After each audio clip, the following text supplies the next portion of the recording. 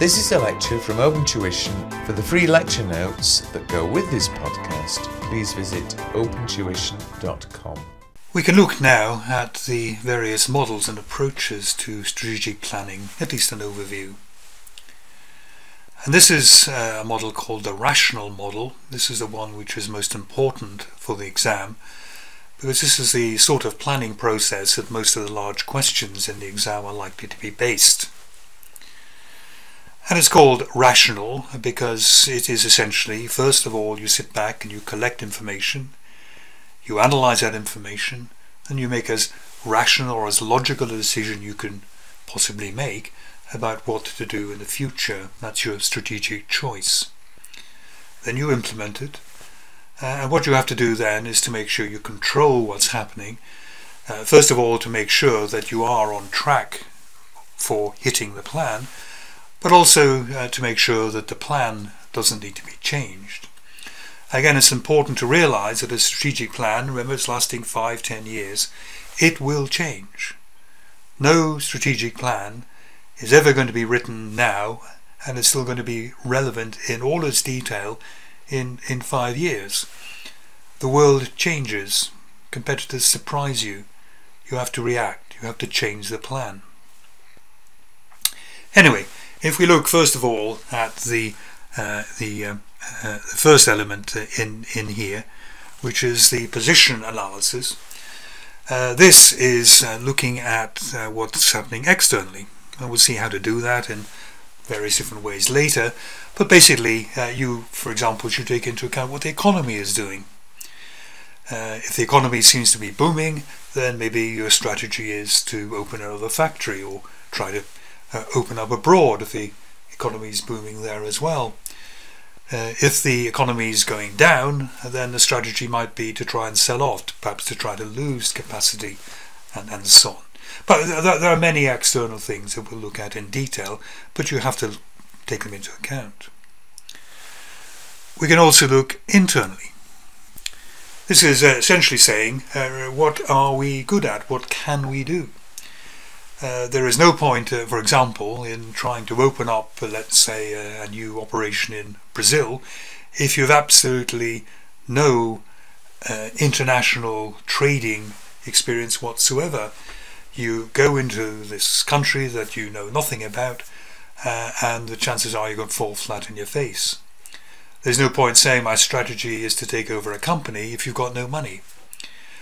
There's no point in saying I'm going to launch a new product again if you don't own the patents, or again if you don't have money to develop those new products. You're constrained very often by what you are capable of doing. We have to take into account the stakeholders. We'll see stakeholders are really anyone with an interest in the business. It could be, for example, shareholders. And you have to take into account what shareholders want. A company has been run by directors on behalf of the shareholders. And you might have two strategies. One is high risk, high return. One is low risk, low return. And you have to think, what would my shareholders want? They're stakeholders. Or the organization might be a hospital, because you're not always given profit-seeking organizations in this exam. And their major stakeholders are going to be patients. And you have to think, well, what would patients want? Do we provide an extra MRI scanning machine, or do we provide an extra operating theatre? Money is going to be limited and rationed in some way, and we have to take into account what customers, shareholders, patients actually want. That's sometimes of course employees. And then there is the mission. We'll see the mission kind of sets out what the purpose of the organization is, and people who are dealing with the organization have got some expectations that the organization will roughly follow its mission, and we just have to think carefully if we go off on a radical strategy which is changing that mission. We have to think, do we have the knowledge or the know-how to allow us to carry on a radically different strategy? What will this do to our stakeholders' expectations?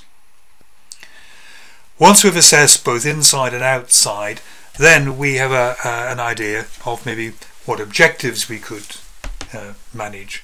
In a profit-seeking organisation, the objectives might be profits, share price, earnings per share, dividends, but you can't set objectives before you have assessed the information, the position. Essentially, the position phase here at the start is information gathering. You may have several different options. So, for example, if you wanted to increase profits, maybe what you do is you open in France, or maybe what you do is you take over another company in your own country, and you have to think, well, which of these various options which I could do and could afford, which ones should I choose? Should I get into perhaps a joint venture with a company rather than setting up my own operations abroad? So we've got a range of options which might fulfill our objectives, and then we have to come to the hard bit really. This is where almost the risky bit begins. We have to come down and make a choice and say, right, this is what we're doing over the next 5 to 10 years. And then, knowing what you're doing, you can begin the implementation. And as I suggest, this feedback here is very, very important here. Are we still on track? Are we going to hit the plan? And secondly, is the plan still relevant? Or has something dreadful happened, perhaps in the economy like the banking crisis, that really means we have to go back to the drawing board and perhaps think of a new strategy? This diagram is simply there to indicate that this the previous diagram where it went, position, choice, implementation, that kind of 1, 2, 3, is probably not quite as linear as that. Think of yourself as planning a holiday with some friends. You and your friends get together, you assess the costs of the holiday, you assess when you can get holiday time off work, and so on, and you have got various choices. So you look at the internet and the prices of flights and so on here, and based on your gathering of information, you kind of go down here and you make a choice. So you say, I'm going to be going on holidays the last 2 weeks of August, perhaps to Italy or wherever. So everyone's happy that they're going to be doing that, and then you go back and you try booking your flight or booking the hotel, and you find that the flight is full or the prices have gone up. Or maybe what happens, one of your friends rings the next day and says, I got my holiday time wrong, that's in the wrong week, can we move it? Because once you begin trying to implement strategies, once you begin trying to do things, you inevitably find out far more information about them, usually difficulties about them that had been underestimated. And what you have to do then is to kind of go around and do a little bit of a planning exercise again. So rather than planning being thought of as a linear 1, 2, 3, think of it as a kind of a bit of an iterative process. It's never ending. It's never frozen. It can never be frozen because things keep changing. Now this diagram really illustrates that point again. Really the only term you need to remember in it, I think, the one that keeps coming up, is something called an emergent strategy. But this is simply saying that what we had was our big plan at the start. This is our intended strategy. And then as time passes and we find out more about what implementing the strategy might entail, some bits of it drop out. So the unrealized parts of the strategy fall by the wayside. Too difficult, too expensive, not appropriate, whatever. We continue on with the kind of residue of the intended strategy, but as time passes, new ideas must emerge, new opportunities. Think over again 5 to 10 years. Lots of new ideas must emerge. Or perhaps when we begin implementing our strategy, we see this part works really well, this part doesn't work quite so well, so let's jettison that part and let's concentrate on just this part of the strategy. So your vision really matures as you go through, and you end up with a realized strategy, which is a kind of mixture of things we always intended to do, and less the things we've abandoned, plus new ideas that came along. And this is quite important because it does illustrate the importance of flexibility in strategic planning. We'll see later the wrong way to plan is to say, this is my plan, I will do this plan, come what may. You have to stay open to other things which are going to be available. Some people don't believe that the big, grand, rational planning approach is actually sensible. They say, how can you sit here and plan for the next 5 years or the next 10 years? You're wasting your time, is kind of what they're saying. And the main point, the easiest point really to get hold of here is what's called bounded rationality. These people would say, look, you don't know what your competitors are planning. You don't know what products they are planning to launch. How can you therefore plan for 5 years? You don't know what the economy is going to do. Even more than that, there are kind of random events which happened in the world. Some years ago we had a tsunami off Japan. It inundated a nuclear power station at Fukushima. And at that time Germany was planning to build many nuclear power stations, and many of their engineering companies were kind of gearing up to provide the machinery. And suddenly Germany said, nuclear power is too dangerous, we don't want it.